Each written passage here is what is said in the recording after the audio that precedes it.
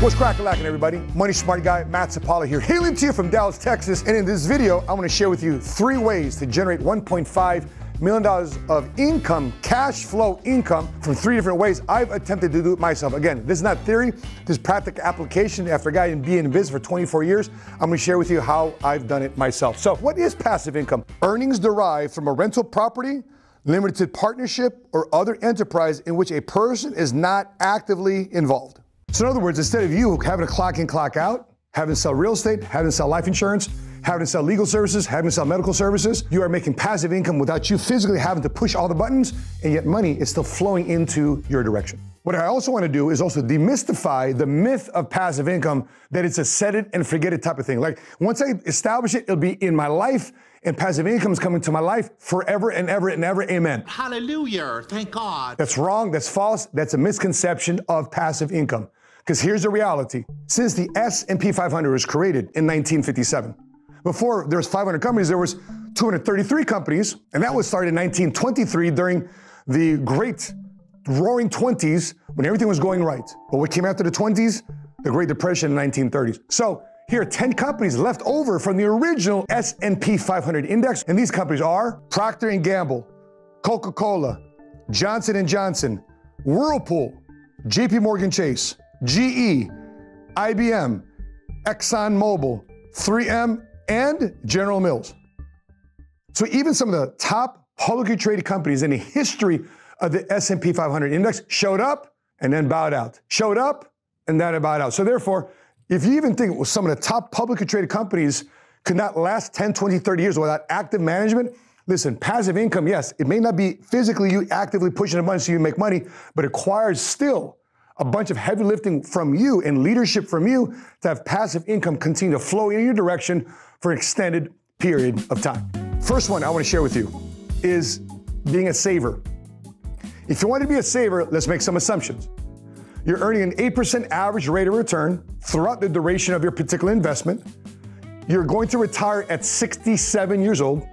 Why 67 years old? Anybody born after 1960, according to Social Security, your retirement age is 67 years old. It used to be 62, it used to be 65. And what Social Security has been doing is hoping to deter you and defer you from taking money from the Social Security system, so therefore they don't bankrupt the system too soon.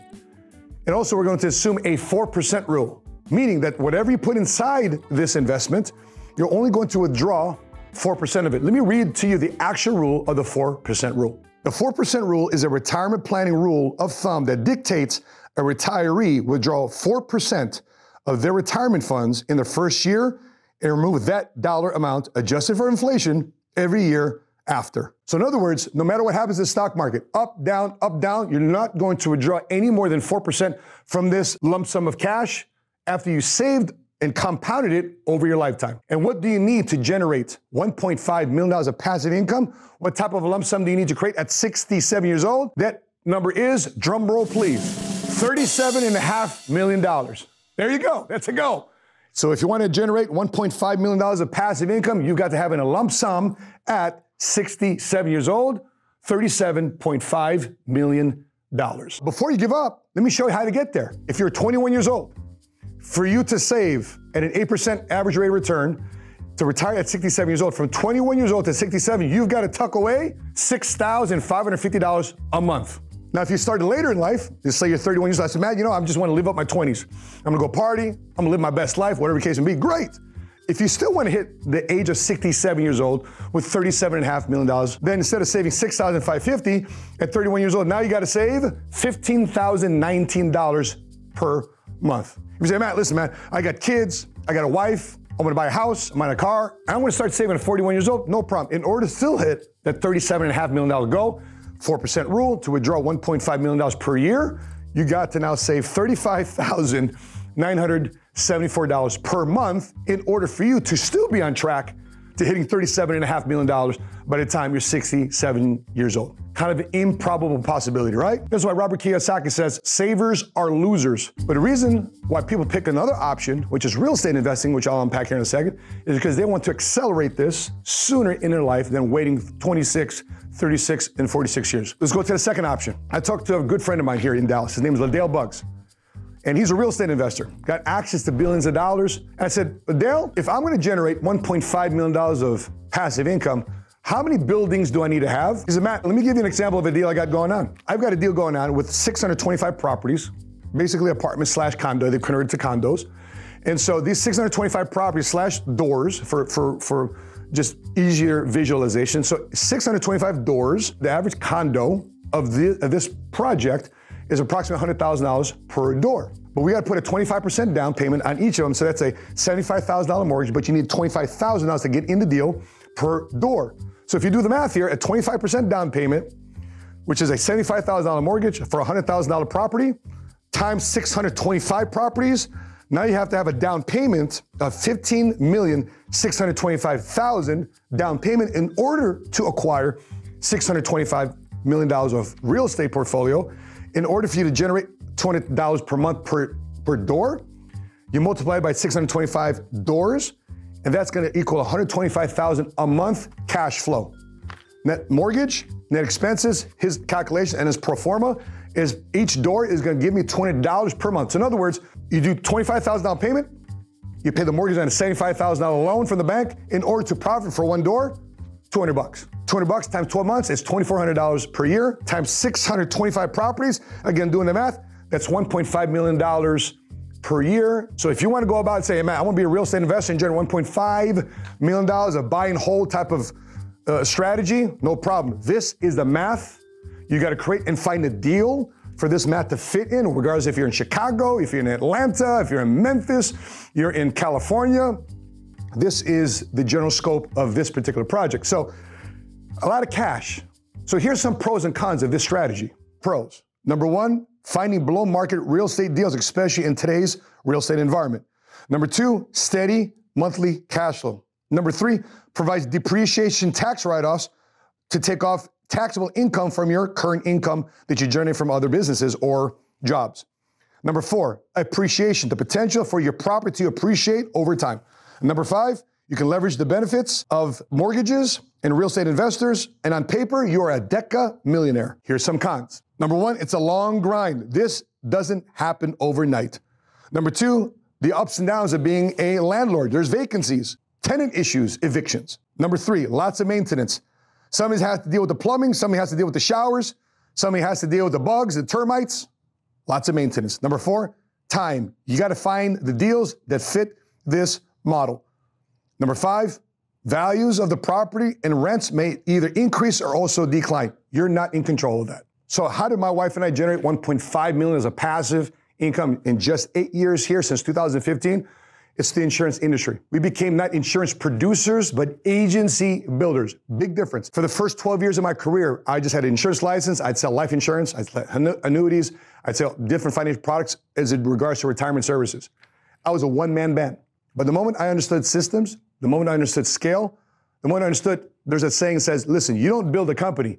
You build people that build a company. So I said, you know what? Let me reshift my focus and position my skills towards not selling products, but selling a vision for the people that choose to go in business with me either directly or indirectly. I decided to build an insurance agency. We call it the Money Smart Movement Organization, which has offices across the country, main locations being Oak Brook, Naperville, and Chicago, Illinois, Carrollton, Maryland, Tallahassee, Florida, Orlando, Florida, Hollywood, Florida, multiple offices in Memphis, Tennessee, and right here in Dallas, Texas. And my wife and I relocated here to Dallas from Chicago since 2021.